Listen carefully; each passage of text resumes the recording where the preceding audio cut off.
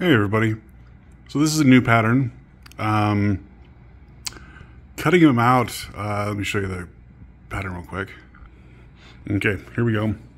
So there's two sides. All right, there's the A side and the B side for this. This is a Japanese knot bag, but this one's gonna be leather. And there's a lot of tutorials out there around the cloth ones, but I wanted to do one in leather. I think that'd be pretty cool. And this one, not only did I do it twice with the A and B, but I also did two A's and two B's because I wanted this one to have an interior that was different color than the exterior. And it doesn't mean that it's reversible. It's not going to be reversible, although I guess you could if you wanted to, but I'm not making it that way. So what I did first was you take the two, the inside and the outside of either A or B, and then you stitch. You're just going to stitch the inside and then the outside of the handles, because these, once we're here, we're going to sew these together. So these need to be open, and then of course this needs to be open here so that you can put stuff in the bag, right? And so what I'm going to do now, I'm sewing it inside out, kind of like a tote bag, where you sew it inside out and then you reverse it, right? So this blue is actually going to be on the inside of the bag, and this lighter brown is going to be the outside, right?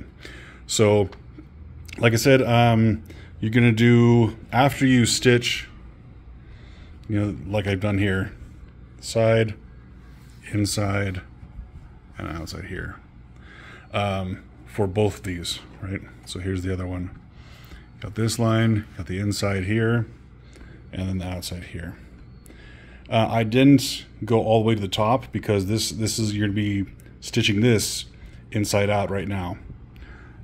So for both of those, you don't go all the way to the top. Got it? Okay, so what I'm going to do now is pretty simple. I'm going to do these, the top. I'm going to stitch all 4 layers together, there and there, and I'm going to start here, go all the way around, and just stitching all four together. And then once that's done, I'll show you how it looks. But once that's done, you're really just going to turn it inside out, and that's it. Very similar to, just like a regular Japanese knot bag. But I wanted to show you this because the leather I have is actually really lightweight. It's probably a 2 or 3 ounce, kind of floppy, and both of them are like that. So I didn't want to make one. You can if you want to, I guess, with a little bit thicker, but you want something that's really flexible, kind of like that the hobo bag I did last time. This would have worked really well with that leather that was a little bit thicker, but definitely really soft temper.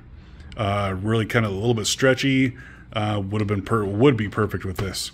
But I have these, and I like the color combination, and they're thin enough that once I put this together, I think it's gonna come out really nice. Okay, so I'll be right back and show you how this looks after I get the outside and the 2 tops done.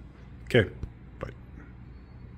Okay, so I finished the sewing here and the stitching around the outside edge there, and I went ahead and I trimmed this. I originally had planned this to be the interior, right? And I'll fold it in and out here in a second. But I went ahead though and cleaned up the edges, trimmed those, sanded them down, and beveled and burnished that inside edge.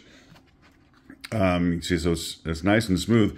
And when I was done, I was like, this actually isn't too bad. If you wanted to use it inside out, so like as this is the outside, this actually looked pretty nice.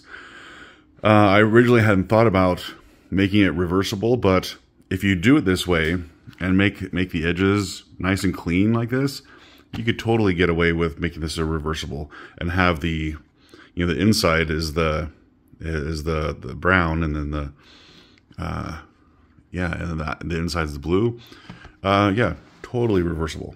All right, let me get this flipped inside out, show you how it looks, and then we'll get some more pictures. All right.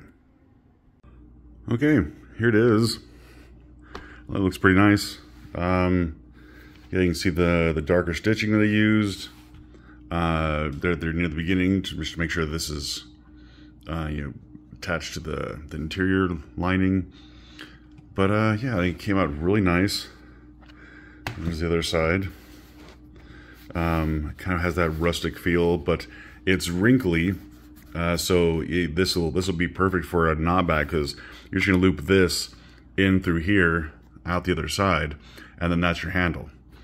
So if this gets wrinkled, it's just gonna add more character, especially with this kind of leather that I have here. Yeah, so I'm gonna take some pictures of this. Hopefully get somebody to model it for me and show you how it looks with stuff inside the bag. Right? It's because actually a real use pictures. All right, see you in a minute.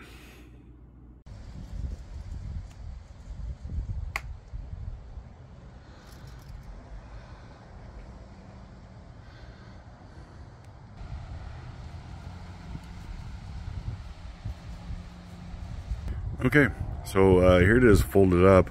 I put a bag of about a dozen pears, since we have a pear tree that's just full of them. So I put a bag of a dozen pears in there just so you can kind of see kind of how it lays out with something in it.